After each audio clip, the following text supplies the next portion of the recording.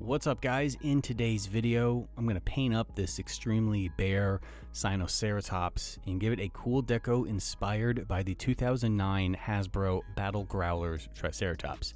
Now, this is a shot of the original trike, plus some artwork from an artist by the name of Hongli64 over on Instagram. Now, his reimagining of the trike in this art style is insanely cool, and the minute I saw it, I knew I had to use his design on a repaint. So we've got a lot of work to do on this guy to really take him to the next level. So I'm going to go ahead and get him out of the box, and we're going to throw down a little rule of cool. So we'll see you there.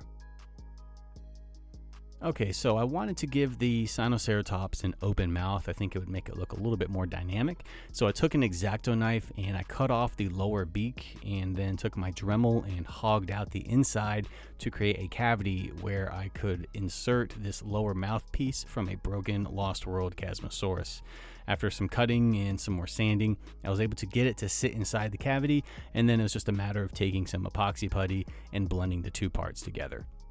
With that slight detour done, now we can start to sling some paint. And I'll leave Amazon links below to all of the paints I'm using in case you want to paint along with me. So I'll be going in first with white Createx primer, and I'll lay down a couple of coats of that just to give the paint something to stick to. The next color to go down is Bone White, and I'll be doing a dry brushing of Bone White all over the horns. And I'm going to work on the horns first because I can hand paint the head after by hand, but the effect I want to do on the horns I can really only do with the airbrush.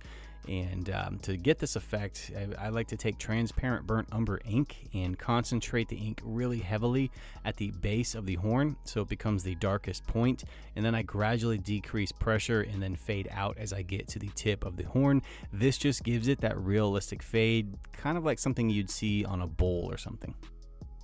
With the horns done, now I'll jump in with bloody red mixed with black, and I'll start to cut in around all of the spots on the face that are going to be red.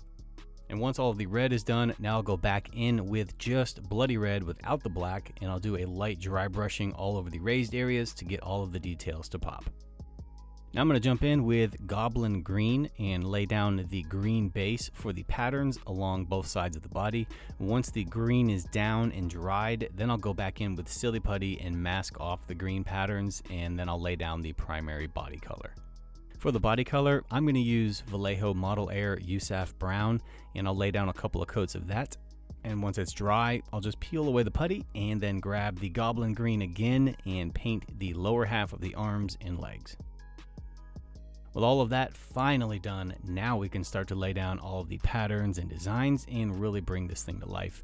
And obviously, I'm going to stray away from the deco on that original figure since it is sort of a little plain. So the inspiration for the patterns and designs, will be sampled from the drawing from Hong Li.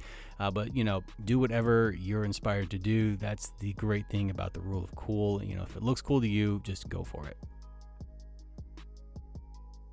So with all of the black deco done, now I'll jump in with ultramarine blue mixed with a little dark gray to just dull that blue down a tad, and I'll focus that blue color on the front part of the frill, and I'll lick those stripes up, landing them in between sections of the horns, and then I'll jump back in with black, and I'm going to thin that black down a little bit and blend that black into the blue to create a fade between the two colors.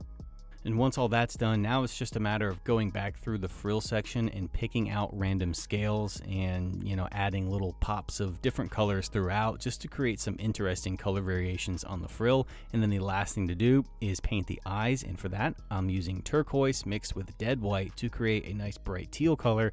And I'll add a big black dot along with a white light catch and then varnish it up with some gloss top coat. And with all of that done, this wild guy is ready to rock and roll. So I hope you guys enjoyed this video and it has inspired you in some way, shape, or form. And if you give this one a shot, or any repaint for that matter, remember to tag me over on Instagram in your photo so I can share it in my story. If you need more Jurassic related content, you know where to find it. Links will be in the description box below. You guys take care, and I'll see you around the compound.